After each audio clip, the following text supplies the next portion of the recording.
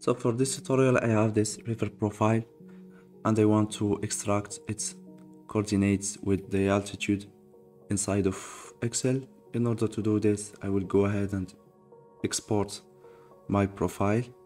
To do this, go to your profile, right click on it, and then click on save place as. Select your folder and you can see that we are going to save our file as KMZ, and then click on save. We are going to use a website in order to convert our KMZ file into a text file. This website is called GPS Visualizer. You can Google it, and we are going to click on here, this elevation data. We'll be redirected to this website. So from here we are going to upload our file. Click on choose file, navigate to your work folder, click on your profile, and then click open. And here for the conversion we are going to select plain text. After that we are going to click on convert and add elevation. After that you can see here that we got our file. Click here to download it and then click save.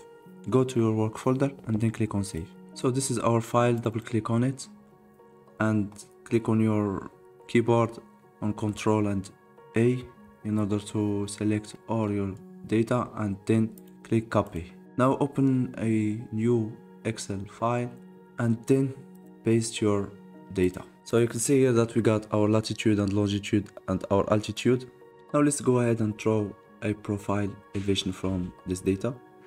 So I will add here a new column and I will put numbers from 1 to the end of this profile.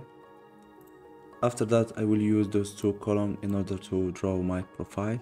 So select those two columns, number that we have just created and altitude, and head over to insert and go to insert scatter. Click here and choose for example this one and click on it. And this is our profile, starting from the upstream and go to the downstream.